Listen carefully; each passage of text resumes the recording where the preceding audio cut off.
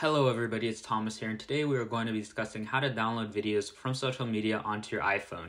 So you can use this tutorial to download videos from Facebook, download videos from Instagram, download videos from TikTok, download videos from Reddit, basically download videos from wherever you want in full HD and completely free, so let's get right into it.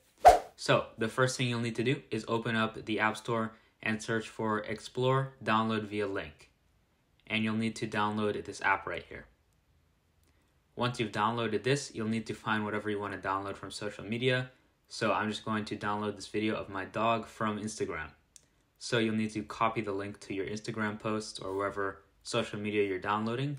Open up the Explore app, paste from clipboard, click download, and wait about a minute, and it should save to your camera roll.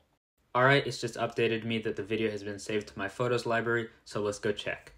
As you can see, here in my recent album, here is a video of my dog that I just saved from Instagram.